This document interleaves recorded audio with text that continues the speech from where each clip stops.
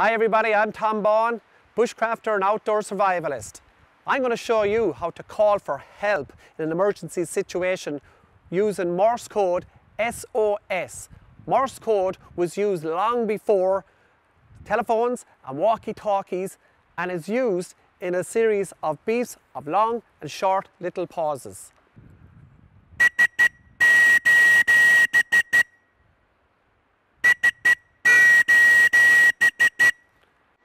That spells out SOS, 3 short beeps, 3 long and 3 short.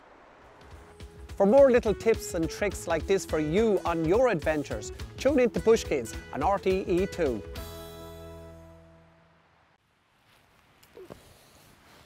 Throughout the year, you can come across mushrooms and fungi, such as this little fella here. They may look pretty, but a lot of them are extremely poisonous. So stick with the saying, if in doubt, leave it out. Today I'm going to show you how to do a bowline knot, used in many situations. It's a non-slip knot, very perfect for putting down over your little poles or your tent pegs. Form a loop into the bunny hole, around the tree, back through the bunny hole. And as you see, you form yourself a little loop, down over, holds tight. Today I'm going to show you, using a modern day flint and steel, how you can create a flame for you to get your campfire up and going. By scraping one off the other, you create sparks.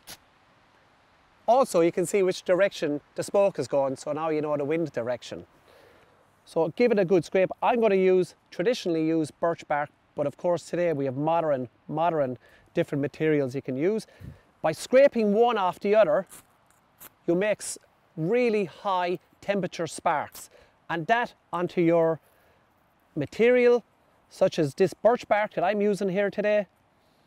Give it a really good scrape down onto your birch bark and get your fire up and going. For more little tips and tricks for your wilderness adventures, tune in to Bush Kids on RTÉ 2.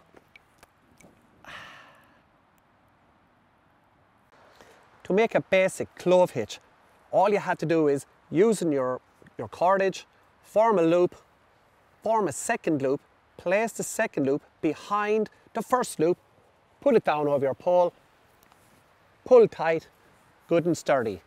And today I'm going to show you how to do a Siberian hitch, a really wonderful quick release knot. You have your piece of cordage, put it around your pole or your tree or your tent peg, whichever you decide to use.